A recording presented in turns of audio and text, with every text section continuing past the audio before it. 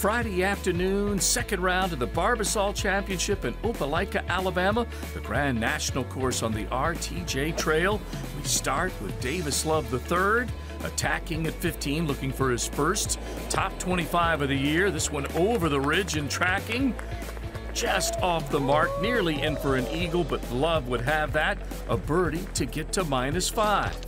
Grayson Murray now, top of the hill at 16. This is the par 5.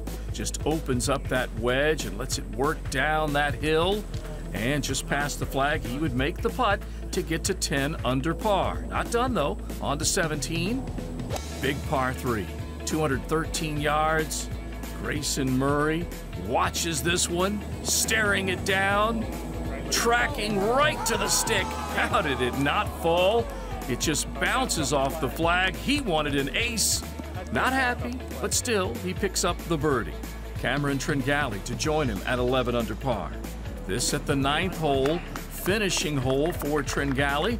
Both he and Murray sharing second as they search for their maiden victory on tour. Chad Collins, he'd love to have his first title. On a tear on the back 9. Collins going out in 5 under par. Turning in 30 and at 15, keeping a streak alive of consecutive birdies. He had it started at 11 and he reeled off 6 straight birdies on his way to possibly a sub-60 score. Well, now at 17, the tee shot, running to this back flag. It's got a great line, barely misses the cup. That about 12 feet past, and he was looking at a chance to card the 59, missing just on the left edge.